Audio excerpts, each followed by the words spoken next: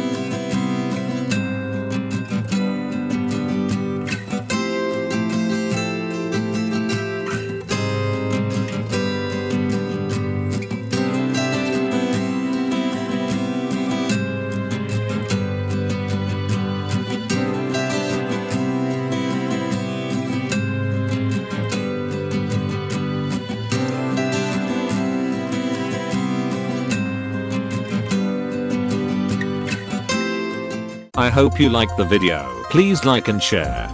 Thank for watching.